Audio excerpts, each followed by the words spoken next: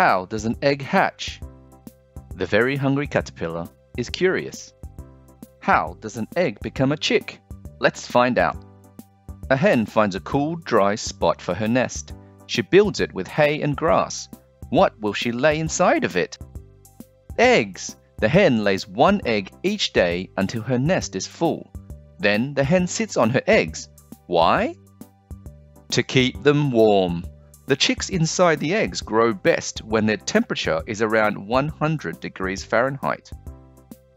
After 1 week, the chick inside the egg grows wings, toes, and a beak with a special bump called an egg tooth.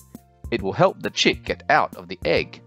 After 3 weeks, the egg cracks open, and you know what comes out? A chick! Now the very hungry caterpillar knows how an egg hatches, and you do too. Please like and subscribe.